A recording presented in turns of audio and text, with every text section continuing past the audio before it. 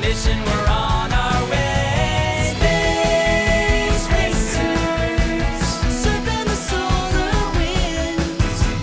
Space racers, together the fun begins. Way out where the planets, moons, and stars all shimmer, shine, shine. Having a great time exploring space racers. Hey, wait for me!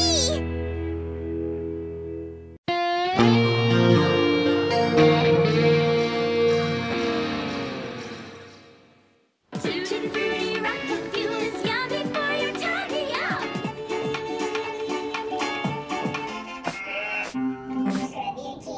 Come on, Hawk. We're gonna miss the Captain Cosmos show. I'm changing channels as fast as I can. Well, you need to change faster. Ah! You missed it. Back. Oops. Just in time. Oh, this is my favorite TV show ever. Captain Cosmos is awesome. It's the Captain Cosmos Show! Here we are, troopers, the next stop on our deep space adventure. Look at those rings. What planet are they on? Let's check my official Captain Cosmos space map. It's got all sorts of cool facts on it. Oh, here it is. Very big planet, rings around it. Looks like Saturn. It's a very far away planet. There are a lot of moons here, team, and it's our job to explore them all. Why are there so many moons? I've only ever seen one. Actually, Starling, some planets have lots and lots. Earth is the only planet in our solar system with just one moon. Hey, let's go on our own deep space adventure, just like Captain Cosmos, and see how many moons we can find. Yeah, now you're talking. As soon as the show's over, we'll... We interrupt this episode of Captain Cosmos for an important weather report. What could be more important than Captain Cosmos? A large solar storm is expected in space today. Watch out for its powerful effects. What's a solar storm anyway? When many explosions or solar flares take place on the sun's surface, it's called a solar storm. Maybe we should stay home until the bad weather's over. Hey, we can't let a little solar storm spoil our adventure, can we? Like Captain Cosmos always says, Have no fear, adventure is near. that's right, Starling. Come on, you two. Huh? What about me? One day, when you're bigger, you can come along too, Sprout. Oh, phooey. Booster rockets! Engaged! Wings! Back! Space visors! Down! Launch sequence initiated. 5, 4, 3, 2, 1. Blast off! Have no fear! Adventure is near! Breaking orbit!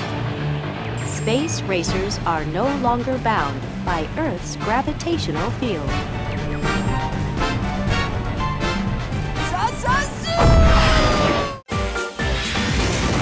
Space Racers, Space News! Hello, and welcome to Space Racer Space News. I'm Maya McGuire here at NASA's Goddard Space Flight Center. Today, our space guest is Sunny Williams, an astronaut in the International Space Station. She's giving us a super special tour today. Now we go to Sunny in space. So right now, we're in the Japanese laboratory. It's one laboratory out of many here on the International Space Station. This is Columbus, the European module, and here we do a lot of our medical experiments. So this is Node 2. This is a really cool module. This is where 4 out of 6 of us sleep. Sunny, what's it like to sleep in space? Do you have a bed? Not really, because it doesn't matter. You don't really have the sensation of lying down. But it's pretty comfy. I've got a sleeping bag right here that we sleep in so we don't have sort of like a little bit of a cover. We don't fly all over the place.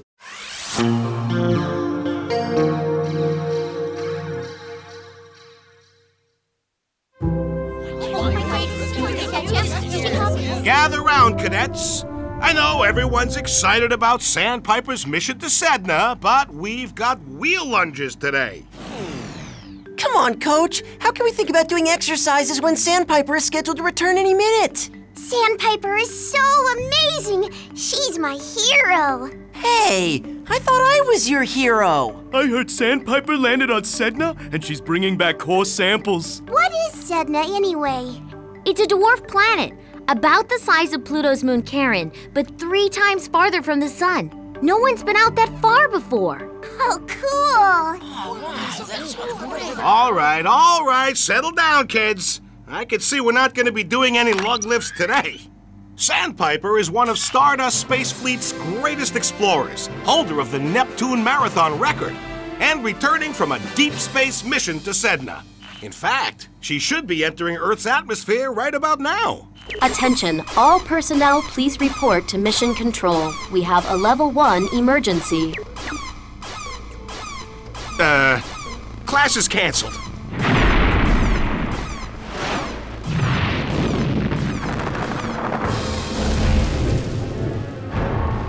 Mayday! Mayday! My thrusters are not responding. Mayday! Mayday! I have complete engine failure. Repeat, engine failure. I'm going down! Sandpiper requesting assistance. I need help! We know she went down somewhere in the ocean, around this location. Is her radio still transmitting? No, we've lost all contact. Well, let's go find her! No, Eagle, wait. There is an additional problem. At the depth where Sandpiper went down, the water pressure is too great for any of us to withstand. I don't understand. Isn't it just water? Ah, but water is much heavier than air, Cadet. Our bodies can travel through the vacuum of space, or with the weight of the air on us. But if we go too deep underwater, the pressure is like having the entire ocean on top of you. Here, I'll demonstrate what we're talking about. Observe what happens to a barrel of fuel as it sinks to the bottom. See? The heavy weight of the water creates pressure great enough to damage even a steel barrel. If Sandpiper sank to the bottom of the ocean, she could be seriously injured. So we need to rescue her! But how? Ideas? Suggestions, anyone?